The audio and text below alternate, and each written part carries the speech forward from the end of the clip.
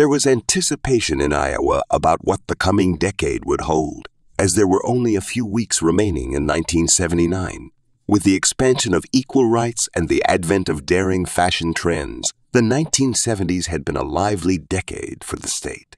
Michelle Martinko, a senior in high school, embodied what it meant to be a teenager at that time with her blonde hair pulled back and her fashion-forward looks. The 18-year-old was always up for trying anything new and had a promising future. She lived in Cedar Rapids, Iowa, together with her parents, Albert and Janet, and her older sister, Janelle. Michelle was often referred to as a miracle child because her parents had her 14 years after her elder sister, Janelle, was born. Her parents, Albert and Janet, had undergone series of miscarriages before she came into their lives. For this fact, Michelle was pampered and enjoyed the luxury of having everything she wanted. Michelle Martinko attended Kennedy High School, where she excelled academically and was well-liked. She had been a choir singer and a cheery member of the twirling team. She also participated in theatrical plays and intended to enroll in Iowa State University, where she could study interior design. On the evening of December 19, 1979, Michelle went to a choir supper at a local hotel. When done around 6:30 p.m., she asked Jane Hansen, a close friend and fellow twirler, to join her for a ride to the mall, but Jane rejected the offer, saying she still had schoolwork to finish. Michelle, however, drove her parents' tan 1972 Buick to the Westdale Mall, where she wanted to buy a winter coat. The mall had only been opened for 2 weeks, but she already adored the stores. Dressed in a black dress, black tights, heels, a waist-length white and brown fur jacket, Michelle was observed looking around and chatting with people she ran into at the mall. While at the mall, Michelle ran into a friend and confided in her that she felt she was being followed. She thought it could be because she was carrying a lot of cash with her. Her friend, however, reportedly reassured her that she didn't see anyone attempting to follow her and that she should hide her money away from the public eyes. Attempting to push the unsettling idea from her mind, Michelle finished her shopping and made her way back to her car. Unfortunately, her suspicion was right after all, because someone opened the door as she was getting into her car, knocked her over, and attacked her. Michelle tried her hardest, but she was unable to physically defend herself. When Michelle's parents discovered she hadn't come back home, it was late. At 2 a.m, they reported her missing to the police. Roughly 2 hours later, police discovered her parents' Buick parked in the northeast corner of the mall's parking lot. As they drew nearer to the car, they could see through the frosted windows that someone was slumped inside. Opening the car, they discovered Michelle curled up in the footwell of the passenger seat, covered in blood. She was dead. Michelle Martinko was discovered with around 29 stab wounds to her face and abdomen, in addition to other defensive wounds on her hands. The young teenager had lost a third of her blood. Medical examiner determined that a single stab to the heart was probably what caused her death. When the police arrived at the crime scene, they were unable to locate any other fingerprints apart from Michelle's. This suggested that the murderer was well prepared and had decided to put on gloves.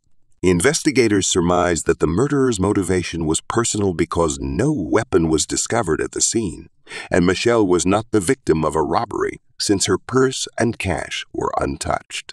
Due to the defensive wounds on her hands, it is believed that Michelle may have been attempting to defend herself from being sexually assaulted. However, the medical examiner concluded that she was not sexually attacked. In order to get answers and clues, the blood scrapings discovered on Michelle's car's gearshift was sent for analysis. It, however, revealed the presence of a male DNA. Additionally, the investigators had Michelle's dress tested in a lab. The male DNA profile on the gearshift and a spot of blood on Michelle's dress matched each other perfectly. Police made a request for public assistance because they had no further information. Every male Michelle knew from school was questioned, even her 2 ex-boyfriends who had alibis. Andy Seidel, one of Michelle's ex-boyfriends, acknowledged seeing her the night she was murdered, but his alibi was sufficient to exonerate him. Cedar Rapids, a small town, would not, however, accept Andy Seidel's alibi as being true. They and Michelle's family strongly believed he had a hand in her death. Andy and Michelle had dated for 2 years before they broke up. Andy wanted commitment, but Michelle was not having any of that. According to Michelle's family, after their breakup, Andy was said to have constantly stalked Michelle, monitoring her life as well as any new relationships she must have had. At Michelle's funeral, Andy was seen holding and hugging her corpse while he cried his eyes out and asked questions like, "Who did she love before she died? Was it me?"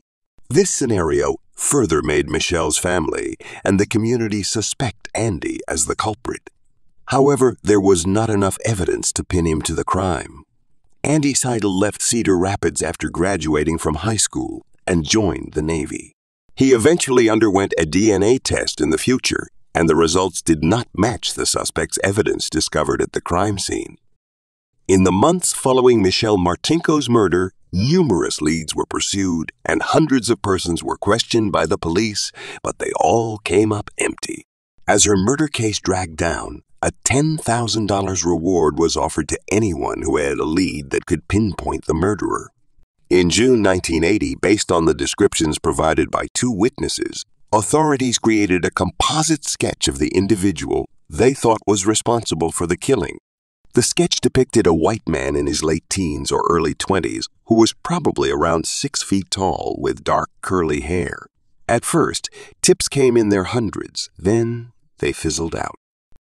In the months and years that followed, the police essentially implored the public to come forward with helpful information. Nobody had a stronger desire to see Michelle Martinko receive justice than her parents, Albert and Jeanette. As the homicide investigation stalled, Albert Martinko sued the owners and managers of Westdale Mall in the mid-1980s, alleging they had failed to provide reasonable security on the night his daughter was killed.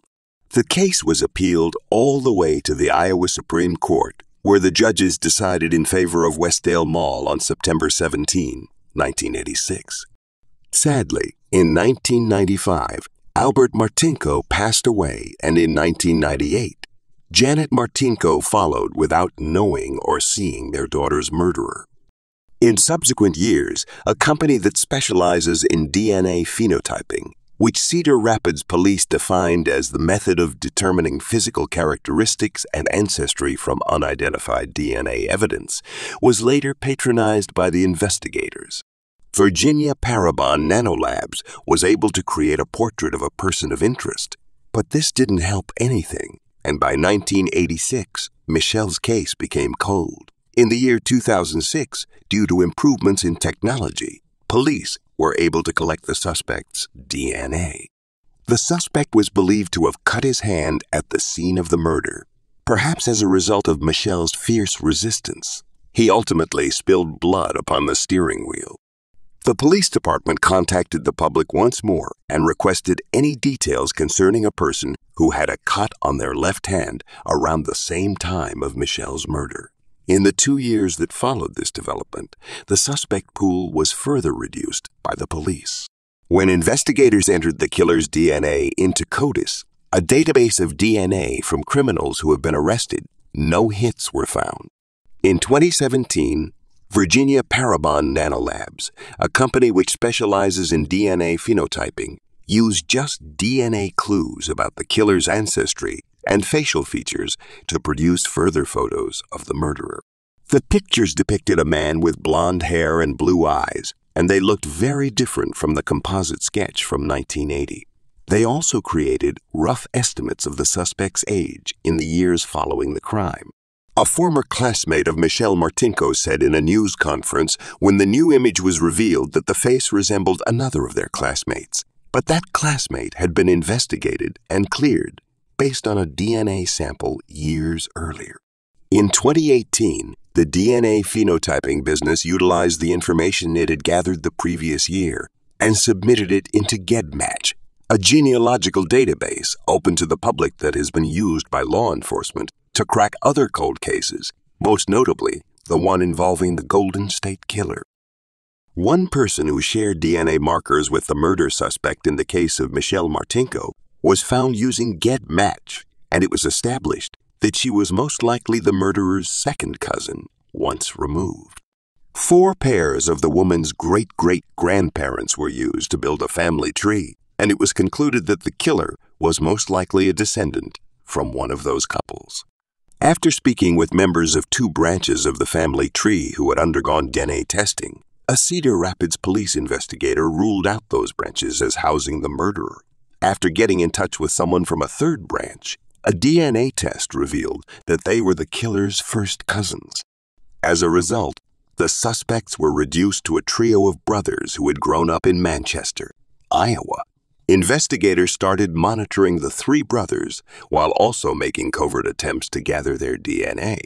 On October 29, 2018, an investigator saw Jerry Lynn Burns, one of the brothers, consume multiple sodas using a plastic straw. The investigator then took the straw after Jerry Burns threw it away and performed a DNA test on it. Test analysis ruled out the other 2 brothers as suspects, but the blood found on Michelle Martinko's dress matched the DNA from Jerry Burns' straw. Investigators spoke with Jerry Burns on December 19, 2018, at his place of business in Manchester, Iowa. He was forced to comply with a search order after he refused to voluntarily supply a sample of DNA. He also had his hands and arms checked for any possible scars from the alleged attack that night. Jerry Burns insisted he didn't know Michelle and wasn't present when she was murdered, although a detective later testified that he did not directly deny killing Michelle. Jerry Burns was unable to explain why his DNA would have been found at the scene of the crime. He showed almost no emotion during the interview, even when he was eventually informed he was being arrested. He frequently instructed investigators to test the DNA when questioned if he had killed anyone that night in 1979, even though the blood sample discovered at the crime scene and his DNA was a match. Jerry Burns was detained and charged with first-degree murder on December 19, 2018, which was precisely 39 years after Michelle Martinko's death. He entered a not guilty plea. Jerry Burns was a virtual ghost. There wasn't much information available about him. In Manchester, Iowa, a town of 5,000 people located approximately an hour north of Cedar Rapids, he was best known as a respected businessman leading a quiet life. He was raised there and earned his high school diploma from West Delaware in 1972. He was married to Patricia Burns in 1975. She, however, died by suicide in 2008. Jerry Burns is the owner of Advanced Coating Concepts, a powder coating company on Manchester's South Side. He was 25 years old when he killed Michelle Martinko. According to investigators, there is no proof that Burns and Martinko were acquainted. Jeff Holst, an investigator with the Cedar Rapids Police Department, was tasked with searching the suspect's computers. In Burns' office computer, Jeff Holst discovered evidence of internet searches and activities involving blonde females, assault, rape, strangulation, murder, abuse, and rape of a deceased individual, and cannibalism. 2 years later at his trial, on February 24, 2020, after 3 hours of deliberation, the jury convicted Jerry Lynn Burns guilty of Michelle Martinko's first-degree murder. For first-degree murder, Iowan law stipulates a life sentence without the possibility of parole. Jerry Burns' counsel submitted a motion on May 29, 2020, requesting a new trial on the grounds that the judge erred in rejecting the application to suppress the evidence and that his constitutional and state rights had been violated. Finally, on August 7, 2020, Jerry Burns was given a life sentence without the possibility of parole. He, however, later filed a notice of appeal in September 2020. He is incarcerated at the Anamosa State Penitentiary at the moment.